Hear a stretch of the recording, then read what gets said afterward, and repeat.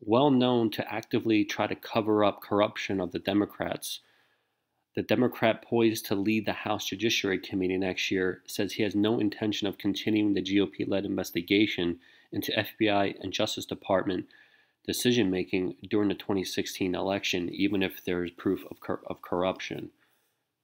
Jerry Nadler, who stepped outside of the ongoing closed-door interview with former FBI Director James Comey, told reporters Friday that he plans to end the probe come January. Yes, because it's a waste of time to start with, Nadler said in response to a question about whether he would end the probe. Nadler characterized the Republican investigation as a political sideshow and says that it aims to distract from Special Counsel Robert Mueller's investigation into possible ties between Trump campaign and Russia.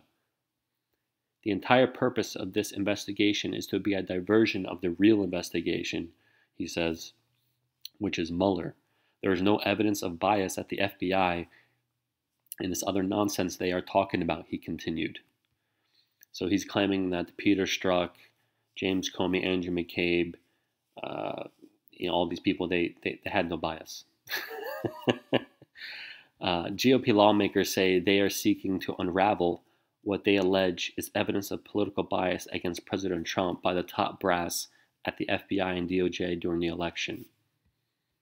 Comey, the latest in a series of current and former FBI and DOJ witnesses Republicans wrangled to testify as part of the Joint Judiciary House Oversight and Government Reform Committee investigation, has long been a target for his actions during the 2016 presidential race.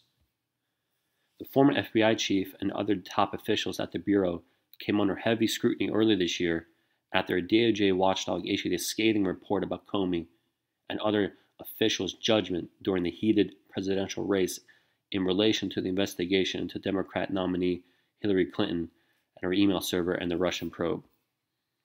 GOP lawmakers are also seeking to interview Attorney General Loretta Lynch, former Attorney General Loretta Lynch, before Democrats take hold of committee gavels, although the exact timing remains unclear, a committee aide told The Hill on Thursday. Nadler also told reporters that while he just learned about Trump's nomination of William Barr to serve as Attorney General, a role Barr previously held under George H.W. Bush's administration, and while the confirmation process for Barr is still a ways off, he still has lots of questions for acting Attorney General Matthew Whitaker. The real question now is Whitaker, who is still the acting Attorney General, Nadler said. The top Democrat pointed to critical remarks Whitaker made about Mueller's investigation before joining the DOJ, stating what he believes it is unconstitutional. Whitaker could take the interim role without going through the Senate confirmation process.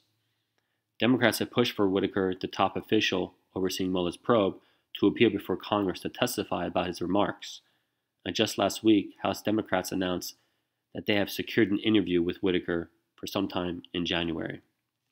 And just keep in mind, Mr. Nadler, the Democrat who's saying it's all a conspiracy that the FBI and DOJ were against Trump, he also still claims that it was a conspiracy that the IRS went after Republicans and targeted citizens based on their political views. He says that's a conspiracy.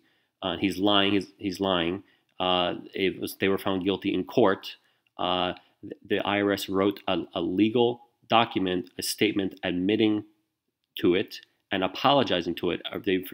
They gave a written statement in a court of law admitting to it. It's not a conspiracy. So he's showing himself to be a political hack.